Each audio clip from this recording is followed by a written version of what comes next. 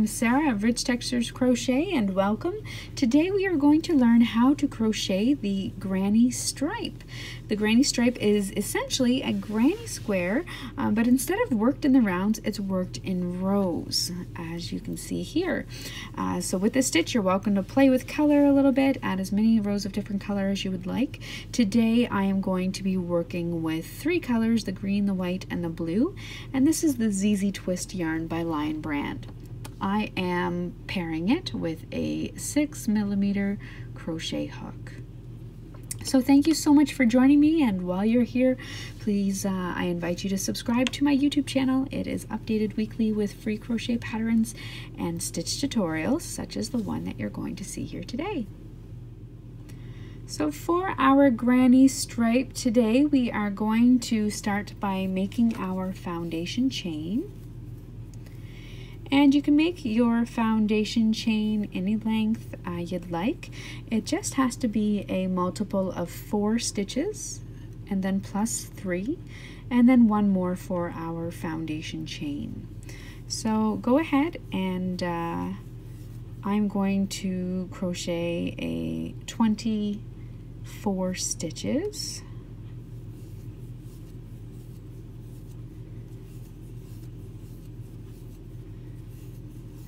There's 15,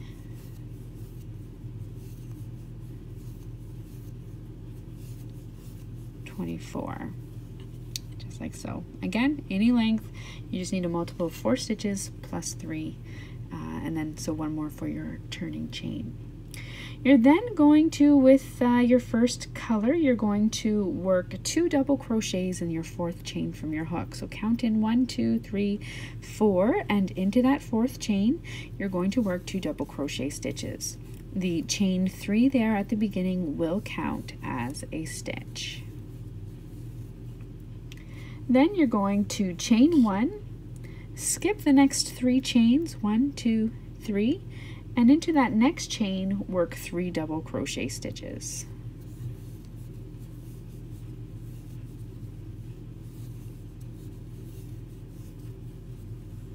You're then going to repeat that all the way across. Chain 1, skip 3, and work 3 double crochet stitches into that next stitch.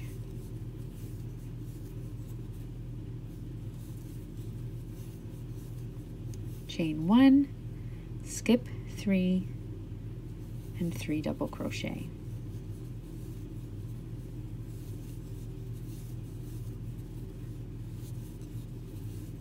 Continue to do that all the length of your chain, and then meet me back here. Now I am working my final set of 3 double crochet stitches, and I'm going to want to change to another color after this row. So what I'm going to do when I'm working my final double crochet stitch into that final chain, I'm only going to work part of it in the green. So a yarn over, insert your hook, yarn over and drop a loop, yarn over and draw through 2 loops. But instead of completing your stitch, you're going to drop that color A. You're going to pick up your next color. I will use the blue, and then you're going to place it on your hook and pull it through those 2 loops and complete your stitch. Now then it's up to you. You may either cut this color A off and then weave it in, or you may leave it attached. It depends on your project, and then simply pick it up again when it's time to use that color again. So it's really up to you, and it depends on the project that you're working.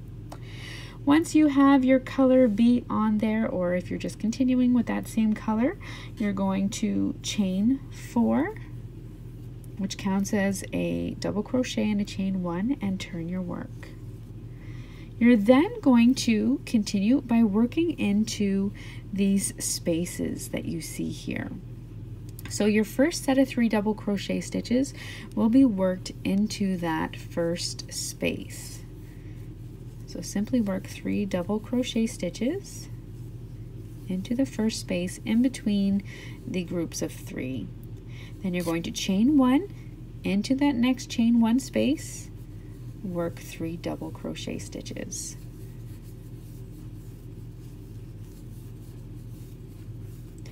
You're going to continue that all the way across.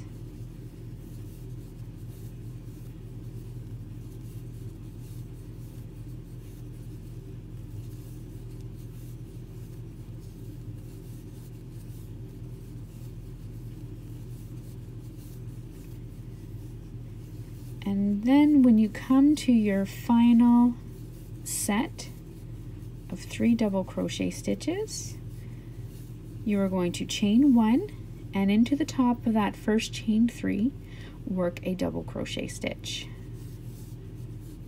Now again, I'm going to change color, so I'm not going to complete my stitch in the blue, but I'm going to drop it and I'm going to pick up my white, my third color, yarn over and pull it through, so I'm all set to go in my third color. You're then going to chain 3, and this counts as a double crochet stitch.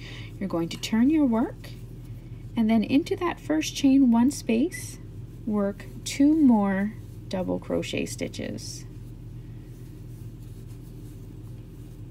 Chain 1, into the next chain 1 space, work 3 double crochet stitches. Chain 1,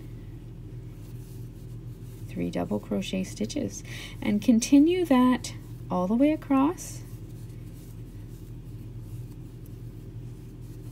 And that's all there is to working this granny stripe stitch. Now I'll show you when I come to the end of this row.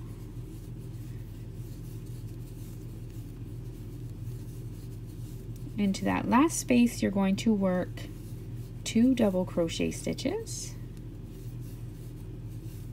and then a double crochet in the top, in the third chain of that starting chain. Then if you're going to switch, say back to your color A, your color A is right down there and ready to go. You can simply just pick it up, pull it up, and add it to your hook. And you're ready to go. Chain 4, turn your work, and you'll simply repeat that row 2 and the row 3. I keep missing the last chain there. Don't do that. So you're just going to repeat that row 2 and the row 3 for the desired length of your work, and that's all there is to working the granny stripe stitch. So thank you so much for joining me, and until next time, happy crocheting. Bye.